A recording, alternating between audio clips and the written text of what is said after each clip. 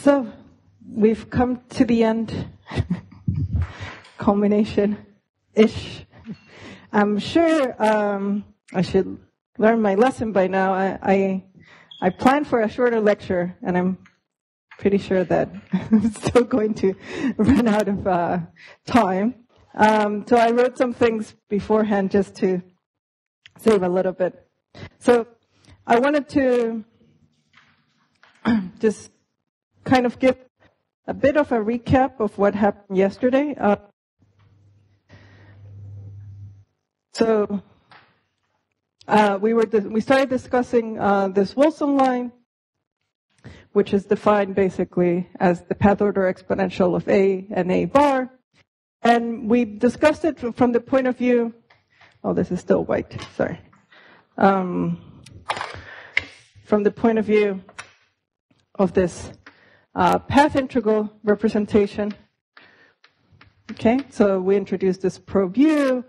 We discussed how to construct the associated to it.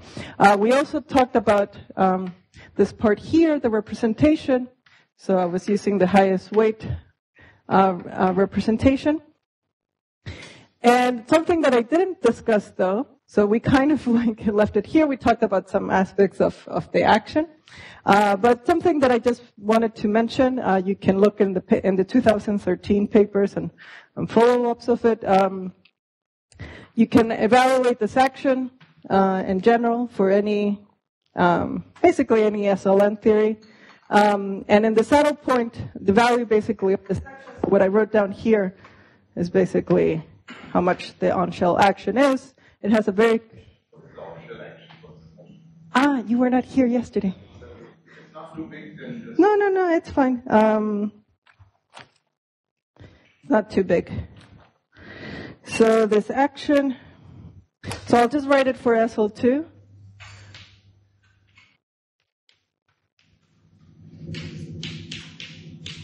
So I'm writing it in a first order formalism where P is the conjugate variable to U. U transforms under, this action has a left and a right symmetry under which U transforms like this, and L and R are elements of SL2. P transforms as R inverse PR. So it's like a right-moving momenta. There's a Lagrange multiplier here, that enforces that basically the trace of P squared of the conserved quantity is the Casimir. So that's where the data of the representation is going to be contained. So this highest weight representation has a quadratic Casimir C2.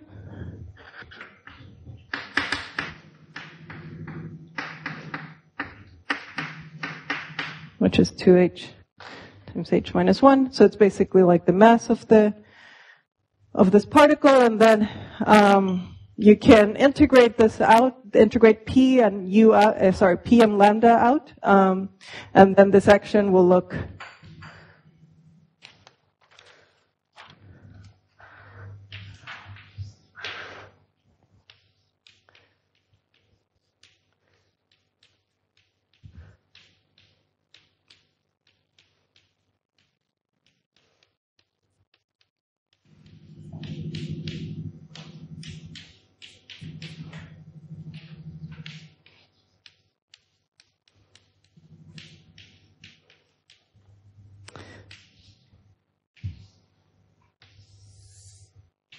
like this, where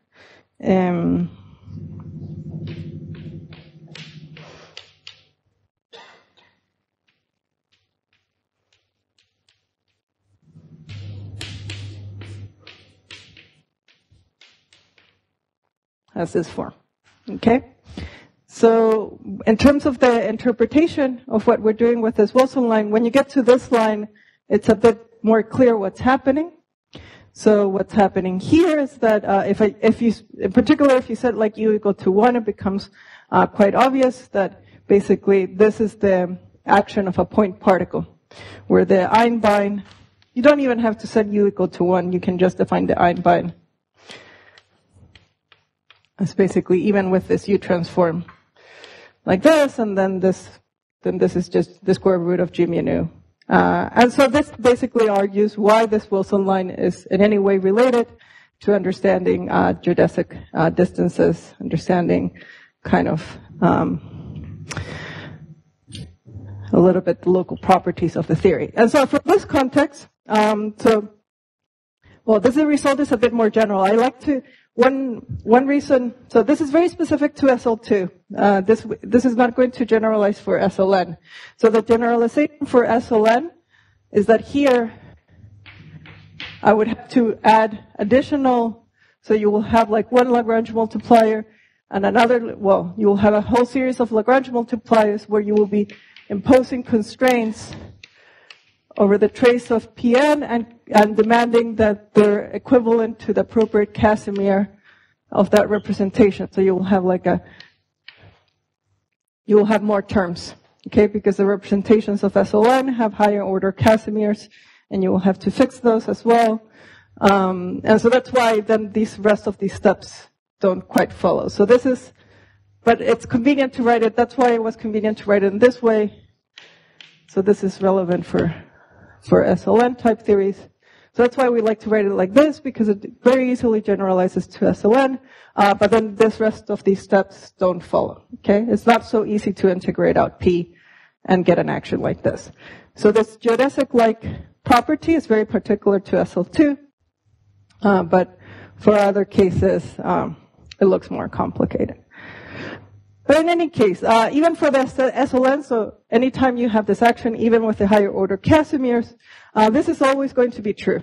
So that's why you can just solve for the equations of motions, and you're going to find that the on-shell action is just this value, where here we introduced, these are the eigenvalues of a matrix M, where M is given by this combination. So R and L are basically the gauge group parameters that characterize each of the connections. And UI and UF are basically the values of this field at the endpoints. And what's nice about writing this, the action in this way is that from this point of view, it's clear that there's no dependence on the path. Regardless of like having this nice geodesic description, this makes evident that it didn't matter which way you got from the initial to the final point. The only thing that you need to know about the system is like, okay, what is the value of the connection when it started and when it ended?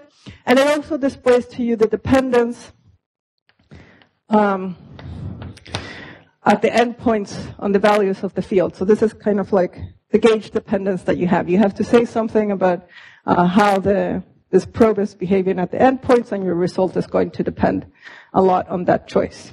Okay? So if you're interested in ADS3, so for the purpose of doing ADS3, CFT2, the choices we made, the ones that kind of gave us nice physical interpretations, was to set UI equal to UF and equal to the identity, provided that you were writing down these connections in this radial gauge that we discussed in the first. Okay?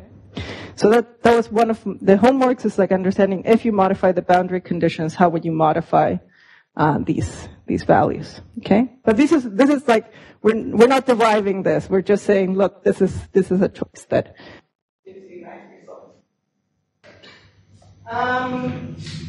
Very good. And here, P0 is basically, so it is the same P that I'm defining there.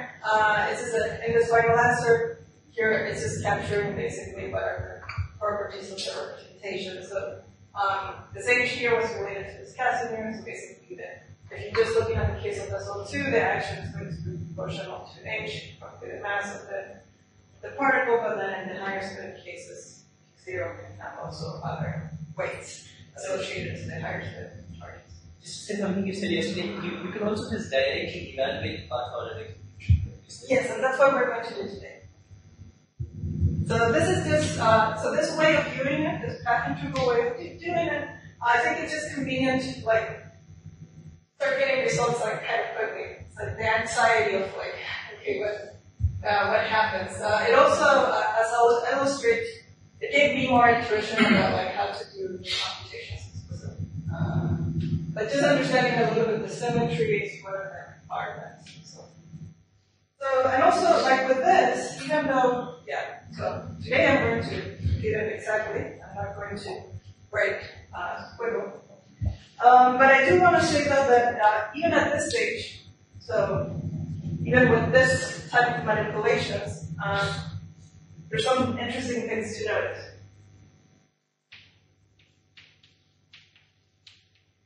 So just in terms of results, so for instance, in terms of the holographic context, what was noticed is that it can compute this, where the endpoints of the Wilson line are going to infinity. So we're imagining here we have the boundary, and we have the interior, so this is the radial direction, and this is the y direction. If you anchor the Wilson line at the boundary, and then you make it go in, whatever shape you want to make it go in, and then it comes back again, so you have some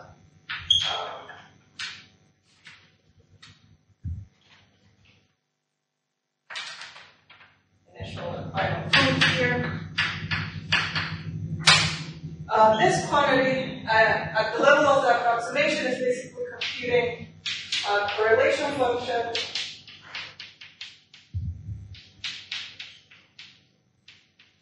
of what people will call like two light operators.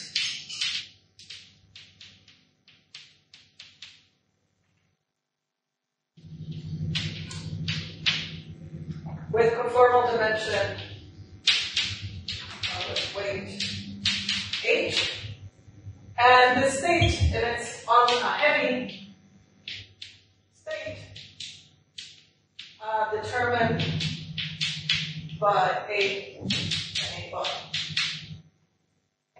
Well, if you just put global ADS, then it's just a 2-point function. So let's say you can put the black hole, and then the black hole is acting as a heavy state. So this is like the heavy light limit of the correlation function, which is basically, correlation function might be too much. I should be more precise. This is basically just a conformal block.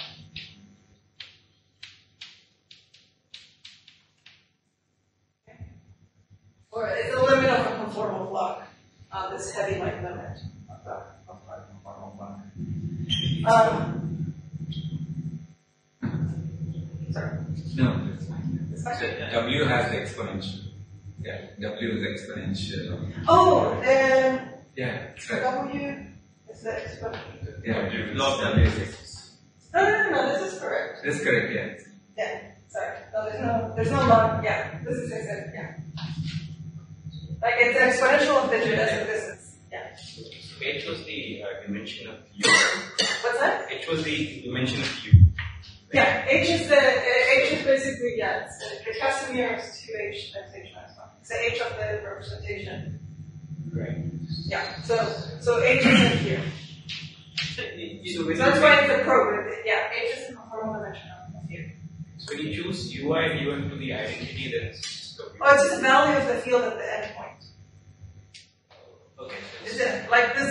So this is a classical, like I'm just sort of solving classical equations of motions, and I have to tell you what is the boundary condition of the field. Okay. But it's not that I'm setting the field equal to 1. Yeah, so it's still, but yeah. But it's a field of conformal dimension H, and that's what this is. So you write it this way, but really there's only one classical state, right? We don't have it is not like I shouldn't think of the psi as a micro state, I should just think of the psi as the state defined by the classical background. Yeah, exactly. It's just that we're being kind of like handwritten in the way that we're usually, like, yeah, that the classical background is defined for you, so like heavy state. And, you could be a bit more precise, depending on how you set up this problem. You can also say, for the black hole, it's like defining temperature correlation function. Yeah, no, I was wondering if there's something if you probe static state thermalization or so on, but you can't. I mean, this is just one configuration. Right. You might have tried to ask how do these lines differ in different pure states and different microstates. That question cannot be answered. You don't have a description of all the microstates. No, I don't have a description. No. So this is just like, okay, I'm computing correlation of some AGC sets. What are the microspace anyway? That there should be a description. What are they? Well, I said if one had a description, then one might be able to. Yeah. We don't have it. Let me ask one question. I mean,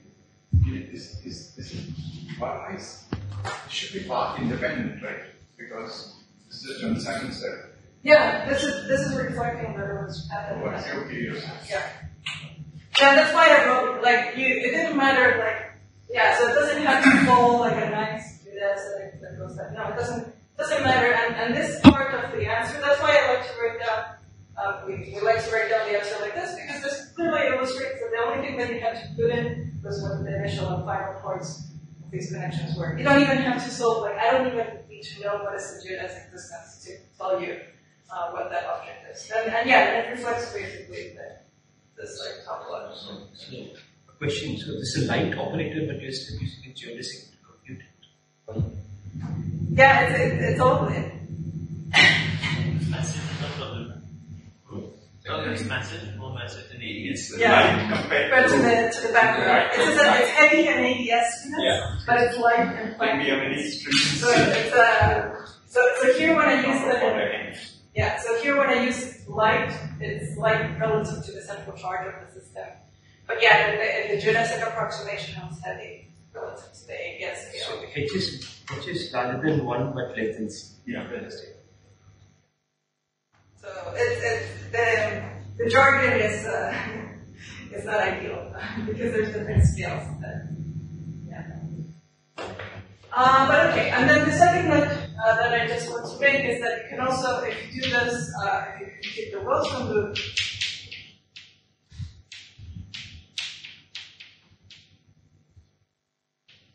around the phi direction, around spatial direction,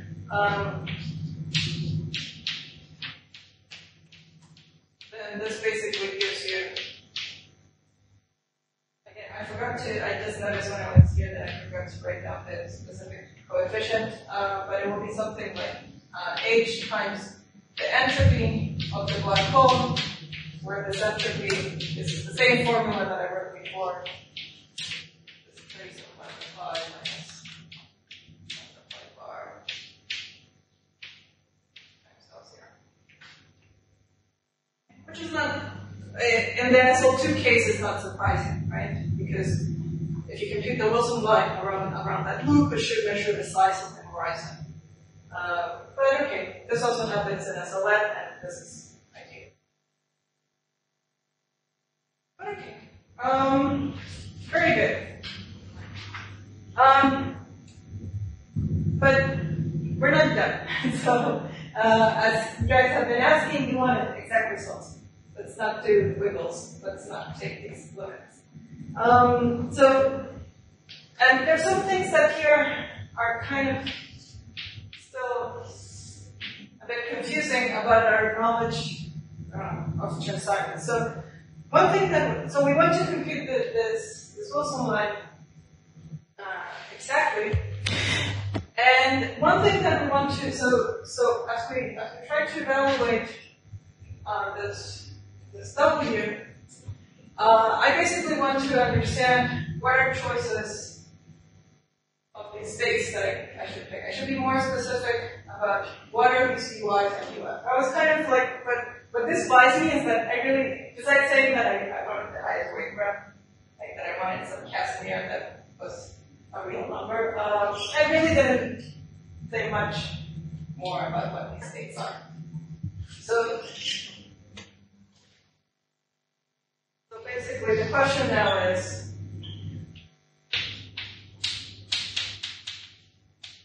what is UI and UF? Okay.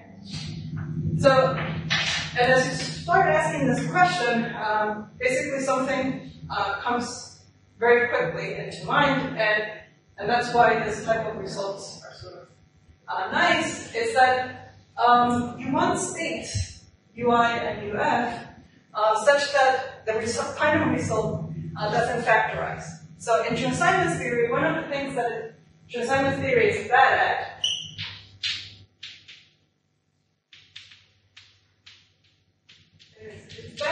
connecting the two copies of SL2. So this is our gauge group. And for instance, in the first lecture, we were always like basically just talking about one copy of SL2. It's very tempting to do that. You write down the action, you do the thermodynamics, the classical phase space, all the properties of the Euclidean black hole. We're basically just kind of, okay, keep track of both, but every condition that I imposed, everything that I said, just look like one copy of SL2. But now as we're computing this Wilson line and we're trying to make connections with this type of physics of like, okay, I want to have some notion of how to compute distances, how to compute correlation functions. I will want something that doesn't treat these two things independently.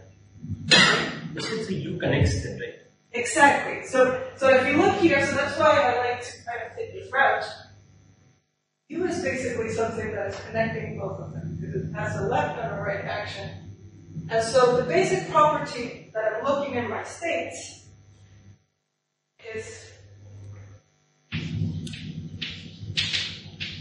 the basic feature is that if I have some group element, so let's say that sometimes I'm going to write down this GL as a T bar.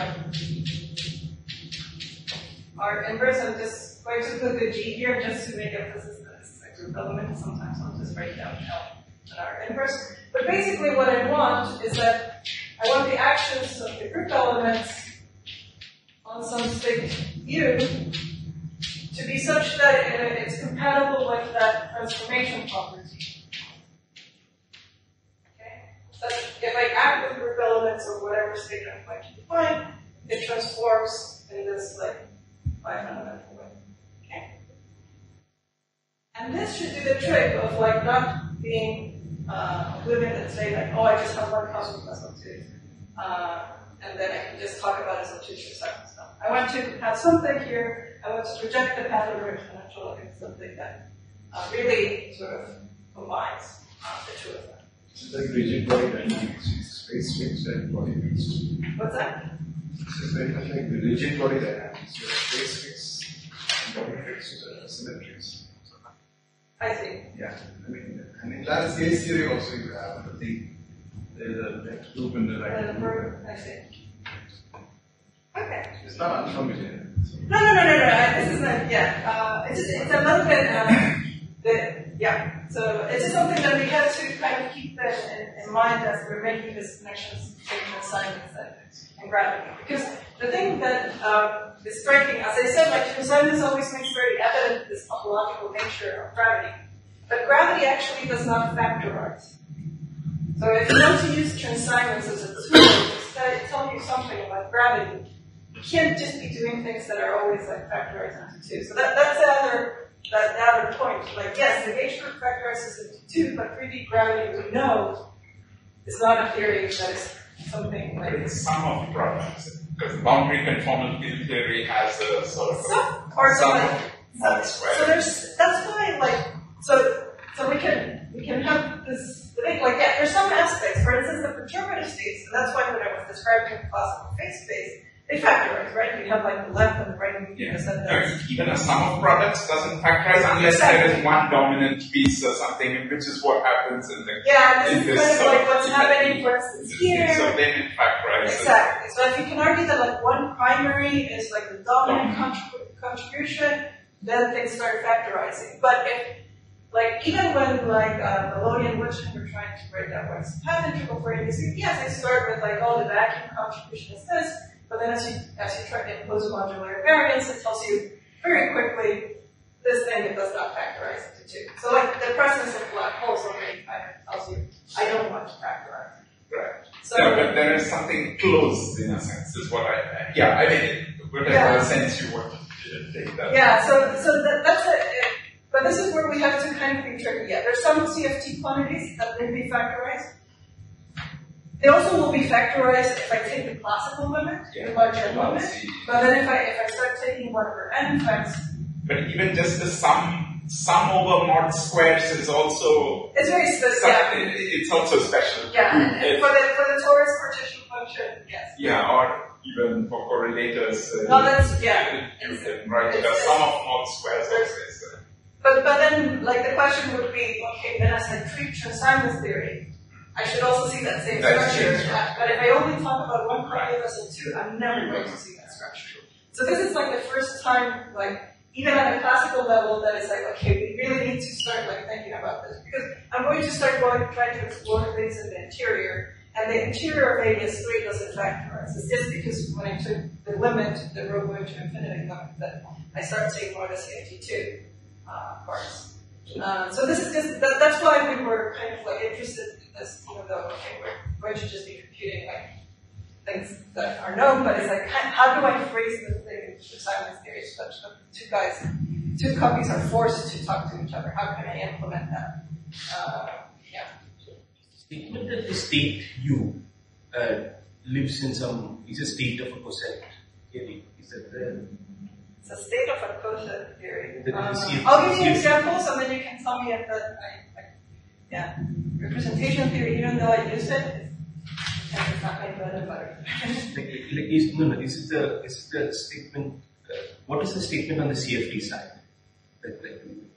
Let's go through some examples. I'll build these six for you, and then the CFT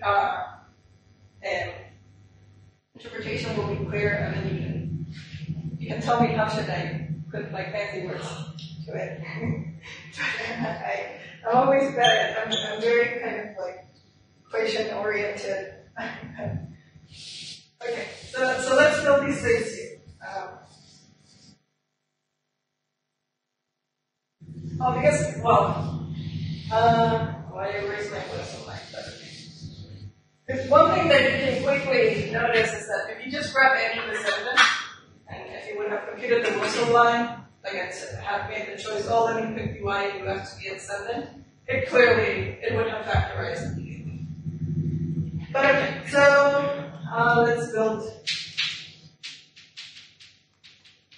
these things.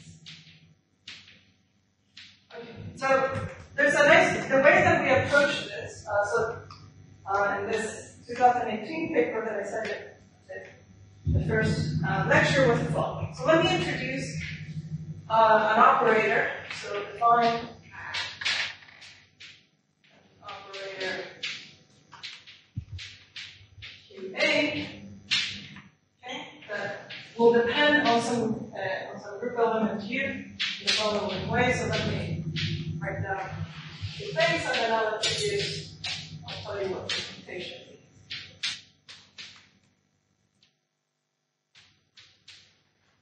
So here, LA and this LA bar are basically elements of the algebra, so this will be the left and the right.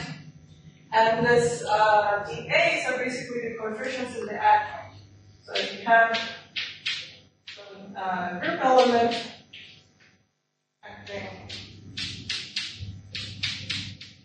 on the generators, the DAs are just the coefficients. This is the definition just of the elements of the action. Okay? So basically here what I'm saying, this is just a fancy way of saying, consider a linear combinations of LAs in it. M is an element of the group.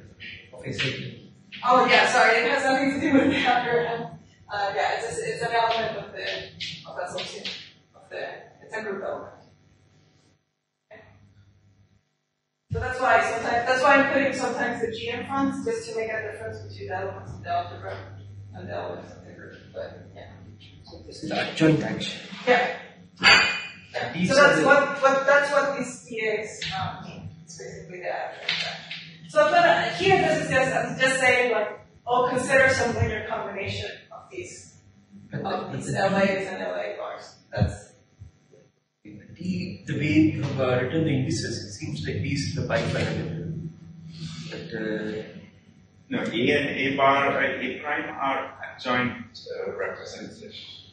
Adjoint indices. Okay, and DA A prime is bi-adjoint? It's the adjoint matrix. yeah. Of left descent or right descent? Yeah, so like it's just I'm just studying them, so they're not like really talking to each other right now. But I'm going to consider like product representations. but it seems like L bar is generated in the right ascent. Yeah, yeah, this is one of them. Okay, so let's see. Let's call it, or what's up with So this is the generator. And then left SL2. This is the generator. So I have 2 copies of SL2. Yeah, so to add, you need to like take the right SL2 GeoGebra and add it to the right SL2 GeoGebra, then add. Then you have to just identify the So D is something that converts, it's a map from the GeoGebra of right SL2 to the GeoGebra of left. Well, I don't know whether that's not how it is. Just a adjoint matrix of SL2. You can identify the A and the A prime in some canonical way. What is the transformation property of U inside the argument? Oh, here U is just telling me like, oh, which matrix do you pick here? That's How does it transform? well, I'm going to connect it to I'm going to connect it to Right now it's just for now, if you want, this is random thing. I it's could just have a called 3 by this. 3 matrix. So you is in bifundamental. No, it's just a 3 by 3 matrix. It's just telling me It's just a like, 3 by 3. The U, first of all, was in bifundamental. no, not yet. It should be a matrix U is an element of SL2. In the U is an But element. U transformed as LUR, right? U transformed as LUR. Isn't that the same? Okay, let me write a few more. I think that's correct. Yeah, right now she's defining a V, call it V, let us not. Okay. It makes no sense magically to write something like this unless you have a certain property. That's what the guy is saying. No, it's very straightforward. It's mathematically well defined. There's nothing ambiguous about it. It's just the adjoint action of SN2, that's all. I mean, it's just, it's a 3 by 3 matrix. You write down. I understand all that. Yeah, but that's all it is. She's just defining it. It's just clear. That's all. I mean, it's V is an element of SL2, and this is the matrix is 3 by 3 matrices that are part of SL2, and you can define that. You are getting L bar to be part of the space of L. No, you can canonically identify the two. There are the 2 SL2s, and you can just canonically identify them. I think they're not mathematicians here. Yeah, I mean, They will be in the same space to add. No. The choice of D is going to tell me how I'm adding to 2 things. Yeah, That's what I'm saying. But in some sense, the D itself, it just has some definition. right. The choice of You know what she is. No, I love this. Okay. Wait, what time? Oh, it's 10 to 11. Okay. So I have still like. Okay, so now, so I define this operator. So this is the definition of Q. So now I'm going to define my state.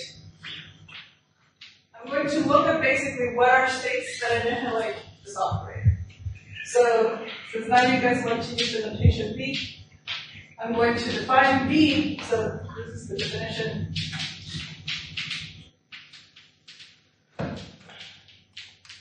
B is basically something that annihilates QA. Okay? Not every, of course, there's traces of QAs that are not, there's not going to be any state that annihilates it, but let's assume that there's at least some choice of QA for which the solution to this equation is not the empty set. Okay? And so this state B lives basically in the 2 copies of SL2. So why is this a useful thing? Is because now you can say, well, what happens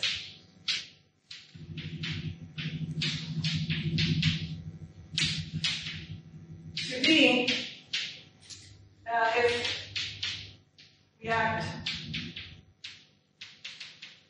with a group element GL and a group element GR inverse?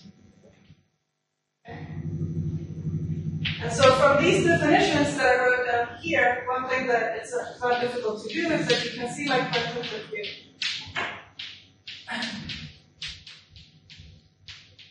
If I act with 2 group elements, a G and a G bar on QA, a little bit of algebra will show you. I'm not going to do it again, but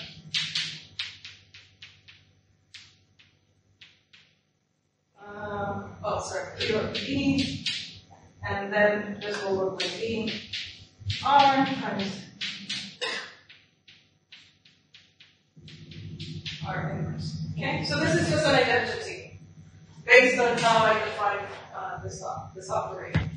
So you can see here quite quickly what's going to happen. So if you act with B on this equation, basically the punchline is going to be that the state. So if you have a state B that annihilates QA, and then you act with two group elements, then basically this equation, so just multiply this equation by B, this is going to be equal to 0, so then the statement will be that the state LPR, which would have been what annihilates this, is basically the same as the state.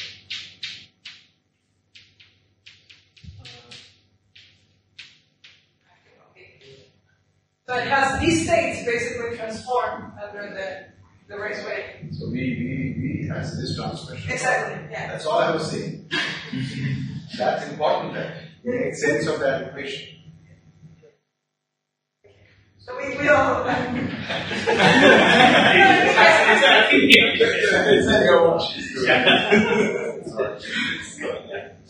But no, this is good. This is good. We're all on the same track. Question.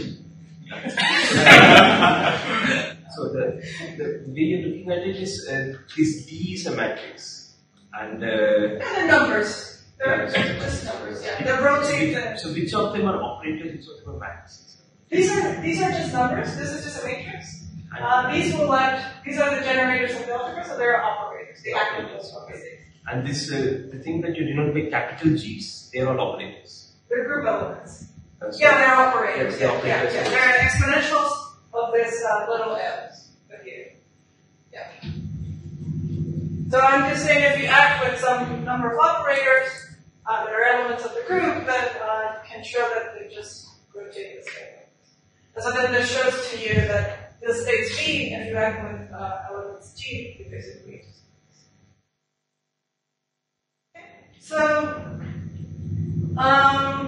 and of course these states here are going to be left invariant by some diagonal subgroup and so let's kind of build examples now. Okay, so we can, there's two examples that will clarify a bit the titles of our papers,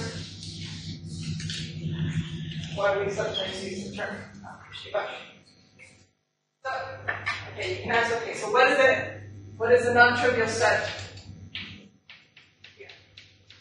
So one example is what we will call, it's an abuse of notation, but it's what we will call the Ishibashi state. I'm using notation because this is a definition for the Virasoro group, and here I'm just talking about representations of S1 too. But okay, what I'm going to call the Ishibashi state is basically a choice. QA is this. That will be what I will, sorry, with a minus. That will be that. So basically, if I pick D, my D of A, my D of Ishibashi,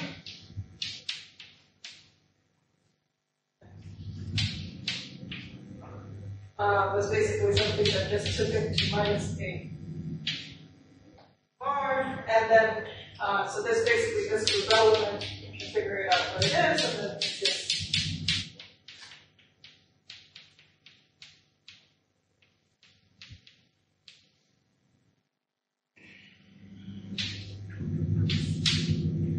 that's the group element, okay?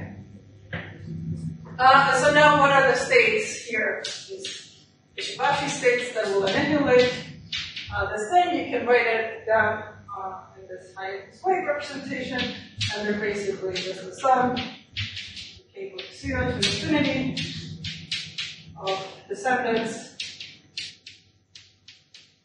So these are basically the descendants of the SO2 left, and these are the descendants of the SO2 right. Okay, with the same value k. So that's the Ishibashi state. So this will be a state that is annihilated by this operator, and if you add the group elements, it will transform in this way. Why do they come to the same representation? Basically, sorry. Oh, why k has to be bar? Yeah, I don't know which one. Oh, it's just a solution. You're opposed to this? H, yeah. So H has to be equal in both sides. Yeah, the L0 tells you that. Oh, but you're saying everything else tells you that K also. Yeah. So there's that you put here 0, and then it tells you L0 has to be equal to L0 bar. So H has to be equal to H bar, and then you take the L minus 1s and the L plus 1, and then it sets K equal to K bar, and that's the solution. The normalization, you can multiply this by any number, of course, but that's it. Yeah. And then another state, which is some conjugations are active with L1 of this. So let's say active with L minus 1. So that will take me to H minus 1 K times H K. And if active with or L minus A. Yeah, no, that's why one is positive and the other one is negative. Then there's another state, which you also write, which is the crosscut state.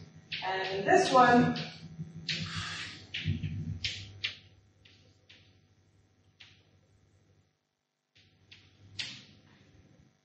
this is the form of the generator. So it's one question on all the coefficients fixed, or in different cases come with different coefficients. Are all the coefficients in V fixed? Yeah, they're all fixed too. Yeah. I'm not simple. No, this is important. Yeah, they're all one. They're all the same. Yeah. The translation. What case, different case? There's nothing here that's linking different case. Right? The L1 can only move you within a certain case. So why should different case be linked? L1 will lower. Yeah. So it's lower. So lower than K minus 1. No, H, it'll take H to H minus 1. We can work this out after. I'm pretty sure I checked this out. But K was the J3 quantum number, and H is the highest. H is actually, then let me shift my question to. So now you could sum over different H's. Well, different H's, yeah. But I'm fixing. But when I compute the Wilson line, H is what divides the representation. So I don't want to sum over different H's. Yeah, it's a fixed H, and you sum over K. So more the descendants. Yeah. So no, but I don't want to sum over H. H divides my testing. I don't want to do that. So then here, the V for crosscut is an analogous to that. This is going to hold 5 over 2 L1 plus L1. And then the state.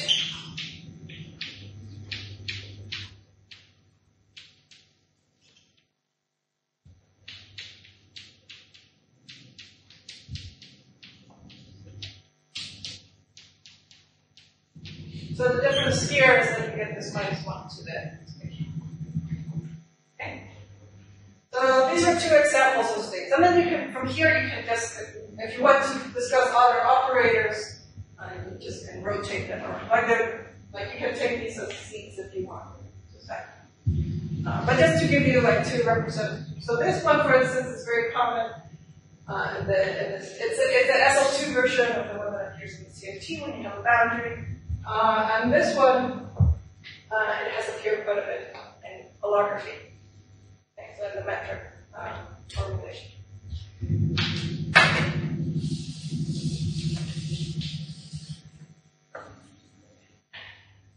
But okay, so now with this, now we can compute basically the Wilson line. So let's first do, let's just first compute basically the inner product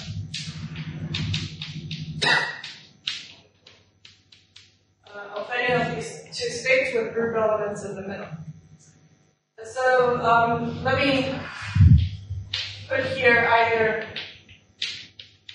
looking at the case of Ishibashi or crosscut, and then you say what would be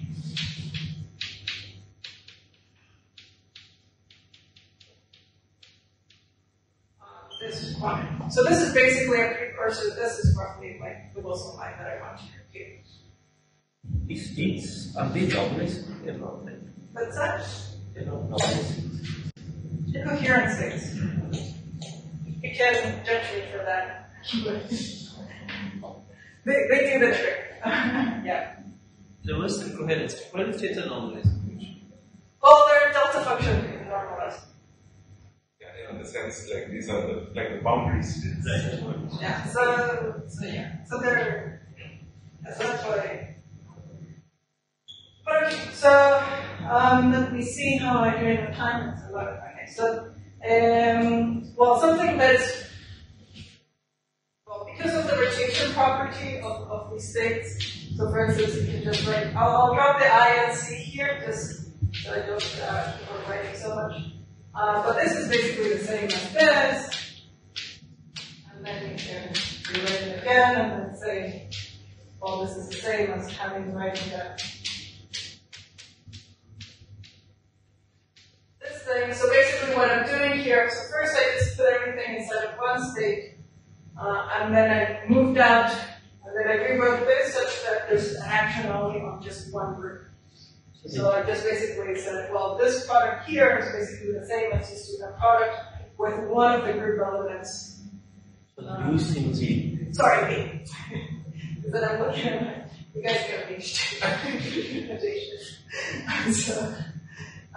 So basically, like I'm just using the fact that the states get rotated, and then from here it's quite easy. Then you use this explicit form of the states, and it collapses quite quickly.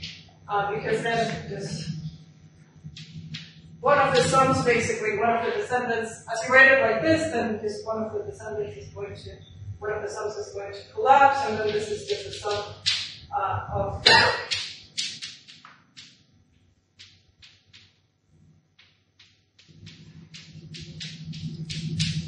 T, and then I can write this.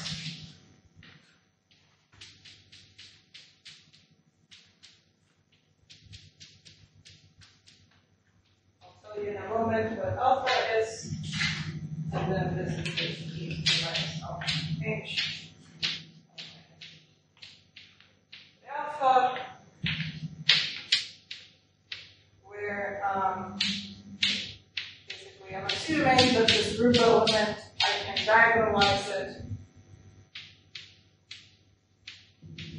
It will be in the same conjugacy class as L0. So alpha is basically what defines for me. I'm just basically writing this group element and saying, well, this should be, if I can bring it to this form, which is not always, okay. This is an if you want, not every group element will be able to bring it to this form, but if you can bring it to this form, then this is basically the B, oh sorry, not this B. Using, sorry. Because I keep on looking at my notes, and then let me write this down as some other matrix that diagonalizes. So this matrix is completely irrelevant. It's just basically how you bring it to this form, and then it drops off the trace that you're computing there. So then the only thing that you care about is what is the coefficient up there. So, but like in the two specific cases that you mentioned, where you know what B is, what you've written down there. Yeah, so I'm using just two specific cases because that's why I get a 1 here. Right. No, that's fine. But in those cases, you know that there is the Z. Well, it will depend on the choice. Because you wrote down what B is, right? For I wrote down what B, but it also will depend on what I put inside here, the L and the R. So, how the L and the R talks to the B. Like in cases, like I know of not empty set cases. So if I pick here the cost cap state, for instance, and I pick here L and R, which would correspond to global ADS, this has a solution. Like the alpha is not. So there's definitely if all the matrices basically are diagonalizable, then this will have an untrivial solution.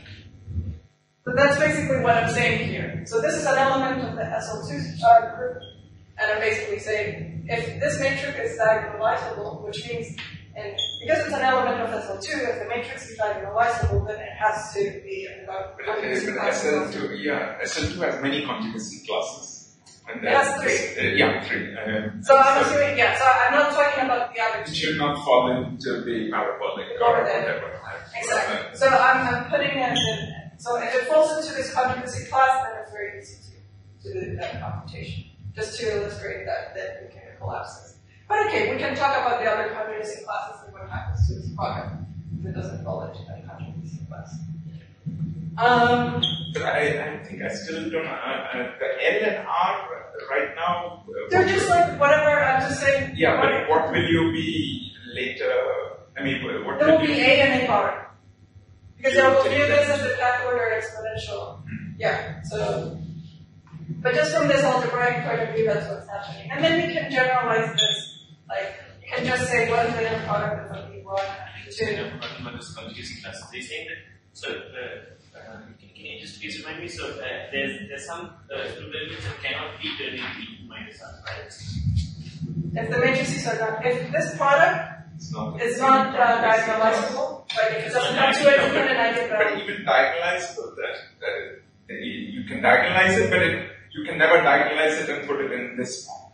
But right? No, but it always has to be determinant. No, but these are elements of this L2, so they always have to have determinant 1. Exactly. So, but you can have them lambda 1 over lambda, which is 1 this thing, or you can have e to the I theta, e to the minus I theta. That's the elliptic one. Isn't that all fit in this? It's no. With alpha complex. No, well, I don't know, because L0 is it's like time-like null vectors. You can't rotate a time-like vector to a null vector in that sense, so once you discuss more carefully the different projects, this is another homework. You can discuss it. But just for simplicity, like this is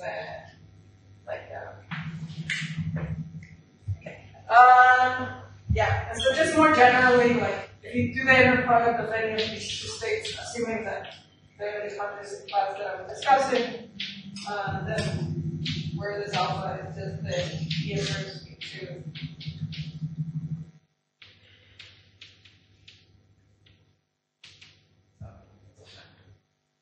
Okay, so this is in general like just what this looks like. And this is basically just the character of SL2 for this conjugacy class. Okay, so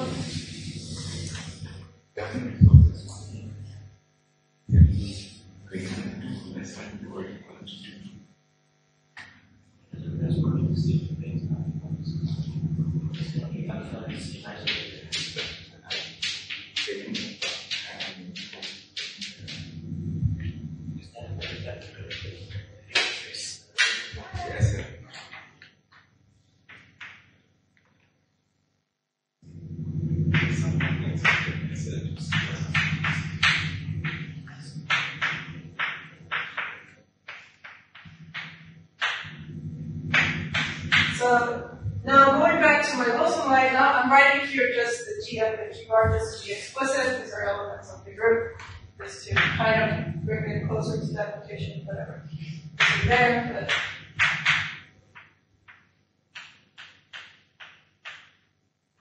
so now we can compute this, and basically I know what the answer will be. So this guy here, this is going to be e to the minus alpha times h.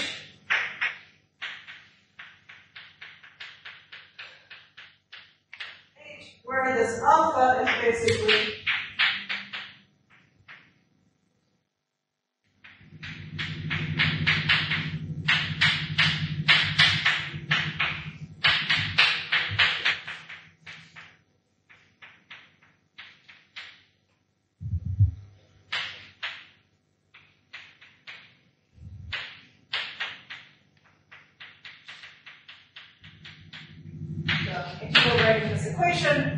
but this is basically this matrix M that I was talking about when we did the path integral representation.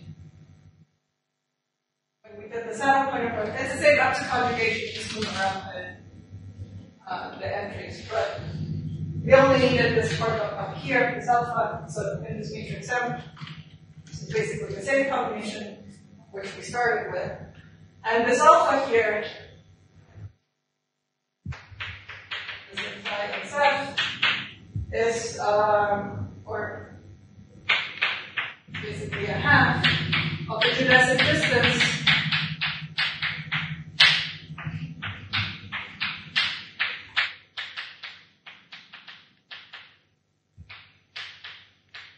in radius 3. And this thing over here is a bulk propagator. Let's see it here.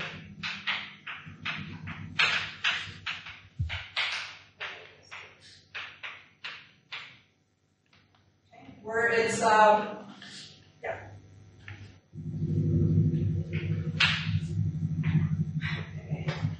Okay.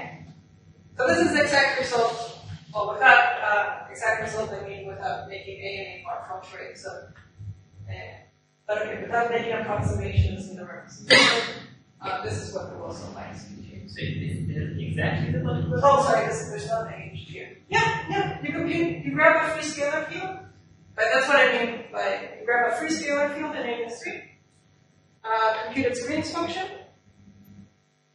on the next. But that's confusing. Why did that happen? I mean, this is a line, it's not a. Because it looks like a point particle, right? But it actually captures the information in the field. It's a 2-point function that equals. Then there must be more reason. I mean, it's not related to point function. And in that so there's some approximation in which it will become the 2-point large H or something. Well, in the large H case, it was this heavy like limit of the correlation function. But you're saying even away from that, this is just a bulk-to-bulk propagator that if you go back to the early 2000s and you open papers of like people were computing Witten diagrams. No, people are still computing Witten diagrams. This is the hypergeometric function. It's just like f of r squared over 1 over r. Oh, it's not special, yeah. Written in some form where alpha. Yeah, written in a way that it makes, like, in ADS3 you can write it in this very compact form. But this is exactly like the bulk-to-bulk propagator. But for any H. For any H. For any H. So that's mysterious. I was very, depends on the person. Some people are like, oh, of course, that's what this really has to be. And then some people are like, wow, that's interesting. Like, okay, I don't know. Okay, like, I just did some math and this is like, it's a bulk-to-bulk propagator. And of course, it can take the endpoints to the boundary, then it's a boundary-to-boundary propagator or bulk-to-boundary propagator, depending on where you put the endpoints here. Now, one thing though to mention is the geodesic distance on ADS3, but it's the geodesic distance on an ADS3 where the metric will be this metric. So here, the metric on ADS3 will be a metric for which the einbar is this combination. Where remember that this A bar twiddle was basically the rise, basically the A bar with the U conjugated. Okay? So here's where you start seeing a difference, because basically you can do this computation. I have not made a choice between the Shibashi stick or the crosspath stick. Because it's coming in here. So we have to be careful now. So I'm being a bit, this is assuming, like when I write this, it's assuming that this combination for some choice of A and A bar has an inverse. Otherwise it doesn't make sense what I'm talking about. So I have to, when I make this statement, there's some effective, so this if you want is some effective metric. And the choice of U here will tell me, and the choices of A and A bar, of course, will tell me, does this really have like an inverse? Is this what do we look? Is this metric turn out to be? What's that? What is this metric turn out to be? I mean, there's some formula for the metric. You said it's a metric in ADS3, right? Yeah, but it depends a little bit. So this is where the chicken or the egg comes in. Because what this U is dictating for you is basically how you connect the two copies of vessel 2. So it's making a choice of basically what is the Okay, what is a tangent space that you associate? Okay, so it's telling you what is the eta that connects these two components. And so, okay, if you make the natural choices for A and A bar, then the U that you want to pick is a crosscut. So that's why in the metric formulation, when people try to understand, like basically how to interpret the scalar fields in the language of the CFG, they basically said, oh, if you go to the origin of radius 3, the field should be invariant under rotations at the origin of radius 3, and this is the state that has that feature that it will be invariant under what you would have identified as the rotations of radius 3. Now, so given that when we write down the usual connections in the basis that we're familiar with, then the cross-map state is the one that will give you the metric interpretation X1. Now, I could have been convoluted, I think, and said, no, you know what, I'm going to pick the Shibashi states, but then I'll just pick the A and A bar such that it gives me the effective metric that I want.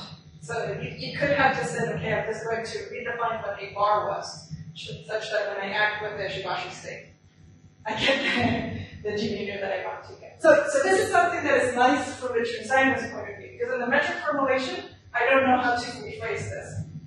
And so, this is where Chern-Simons kind of gives you this extra knob of saying, making just evident of how you're making choices and how you're picking your bases and how you're connecting things to one another. So from this point of view,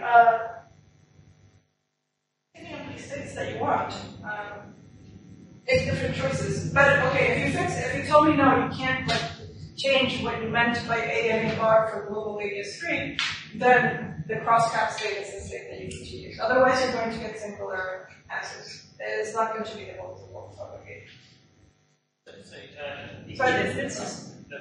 Is someone in the back hand, their hand raised? Yes, just wanted to see if I understood right. The inner product written on V1, V2, that is not, that's a more general statement, right? Does it? Yeah, this is just a more general statement where I don't have I didn't put in explicitly the group elements here. So I'm just saying, if you have any V1 and V2, then you can, it basically follows from here, but this is just a more general statement. So it's like the inner product of any of these rotated states is going to have that form. So by this analogy with the multiple propagator, can I think of alpha as some distance in between these states in some sense? Yeah, in some sense, yeah. And that's it's telling you something about the distance between the states. Yes. So that's why, that's roughly what it's doing. So what are these functions then? In the inner product, these are multiple propagators, they should be giving you some functions of the Laplace. Let's do that. So let's view this exactly. Very good. So just before coming here, suppose we want to do it on a black hole and not for what's changed. What's that? Suppose we want to do the same calculation for a black hole. Yeah, we did. Oh, good. We're on angular momentum because it's tougher. Well, this one is this you can do for anything. And then let me. What I'm going to describe now is a bit harder depending on which connection you have. So let's do this and basically say, oh, you have some U at some position xi and some U at some position xi. So you can, because you can basically kind of put the group elements inside of the states. And so this is just some overlap between two U's. And so what I'm going to... The group elements depend on both xi and x. Yeah, sorry. Oh, I didn't write that down. Yeah, so the group elements, so each of these guys, so for instance, this one... How the exponent from xi to xi. Yeah, so this is like xf to xi inverse. That's the group element. So then those are the ones that you're moving. Yeah. But here, I also should be careful. So when I make this separation, there could be a middle point, and I have to decide how do I split this. I could have inserted here some intermediate point. So then when I make this separation of what I call U of xi and U of xf, I basically the H dependence on how I identify like the field that I'm going to define. But I'm just saying like I could cut this thing and some intermediate point. Yes. If you really try to compute the exact multiple propagator for some H fixed field, like a Fermi couple scalar like Fitzpatrick and Kaplan and so on, you would get corrections to this. You could depend on and this is quantizing the NA bar. That's right. So this is not really giving you the multiple propagator. Classically, without back reaction of the vector. Yes, but here you did an exact quantum calculation. No, I haven't done an exact quantum computation because there's no back reaction. So for that, I would need to compute like either Wilson line as an operator. This is still a first quantized kind of picture, but the line is still a probe in the. And then certain this is a very fine thing to do in the Chern-Simons case, right? Where you could. Well, I'm just grabbing like one classical. It's at a point with respect to this integral with respect to A. But that's, as we discussed, because in the Chern-Simons say there's a state and you're computing the expectation of some Wilson line in that state. So but it's a classical state. So I'm not, like, what I should be doing, and this is one of my future questions, is like, how do I treat the quantum part here? But if you try to write down some wave function instead of a classical state, there's no reason why you get the same kinds of corrections with respect to G Newton as you did in. Yes, and that's why I would like to do that type of correction. You think you might get the same corrections? I don't know, because the corrections, so there are quantum corrections that have been computed by Aaron Krauss and his collaborators in quantum corrections with respect to this Chern-Simons formulation, but they do it just for one copy. They factorize it. That's basically saying that you take states and you write them as wave functions. As some wave No. Basically, yeah, what they're doing, so they don't talk about the two copies at the same time. They use the factorize. They just say, let me compute a Wilson line for just one copy of A. And then they basically treat the quantization as treating A as an operator. And so there's also papers by Fitzpatrick and Kaplan and collaborators that they also did this, but only for one copy of SL2. And from there, what they're basically reading are formal anomalous dimensions of the weights. So basically, as you quantize A, H gets corrections because of the exchange of gravitons. But I'm not sure there's a metric. So then Fitzpatrick and Kaplan, they computed the Witten diagram for this guy. And then this gets corrections. Chern-Simons will also yeah, I mean, the method is slightly different. Yeah, so it's basically just saying like. Yeah, so you start like something else like. Yeah. And that, I will get corrections here.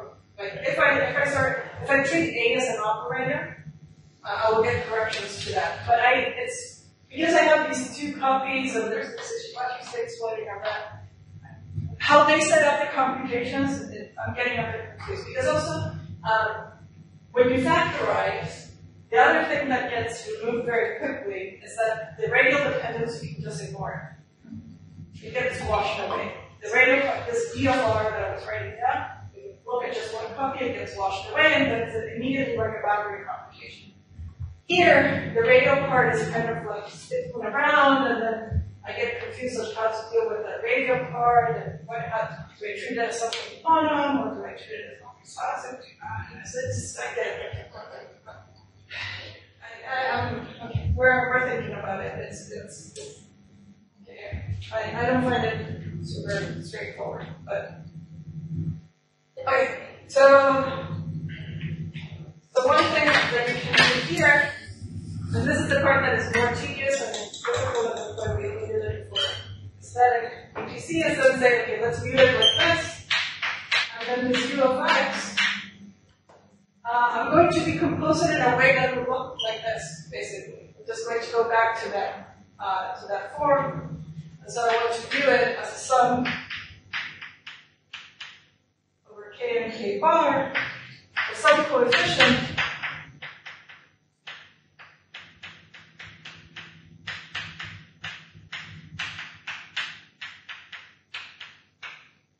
It will be some decomposition, basically. I'm writing it in basis of the height.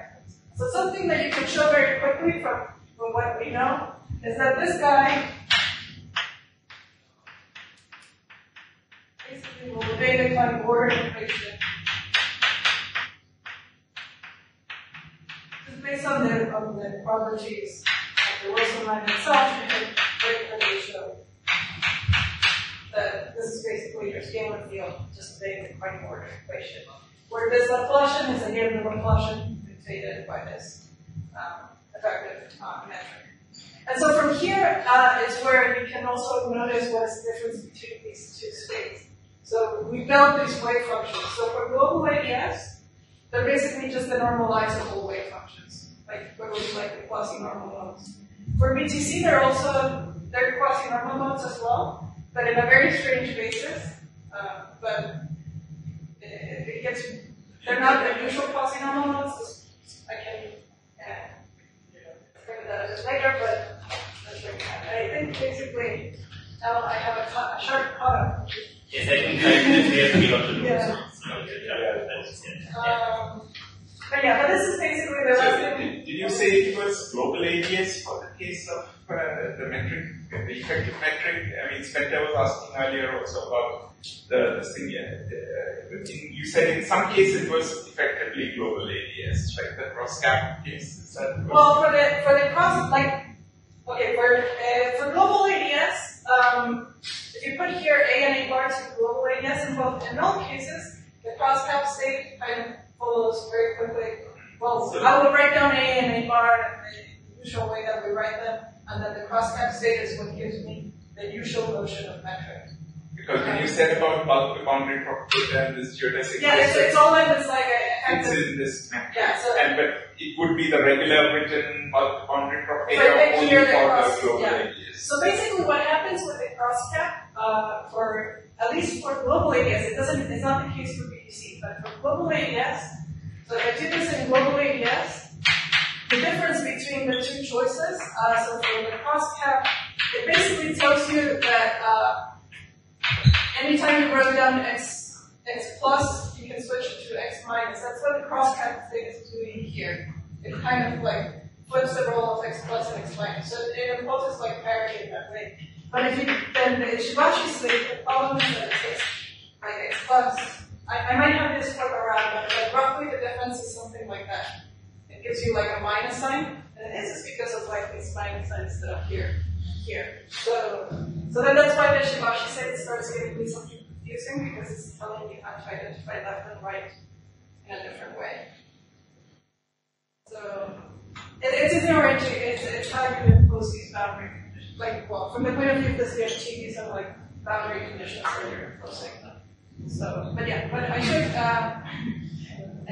finish. I had there's a lot to be done here. So we only did it for SL2. This is Shibashi construction. We only did it for SL2. It should be done for the higher spin case, and then understand what is this in the higher spin context. I think that would be very interesting because we don't have like this. It will be interesting what replaces this slope propagator. And I don't know, also junctions are kind of fun. I haven't talked about junctions at all. So just see how the Wilson lines kind of form a vertex. And then we can discuss 3-point functions and other terminal stuff that we speak more about locality and then quantum directions was the other understanding what happens that we want to see. So again, here A has to be treated classically.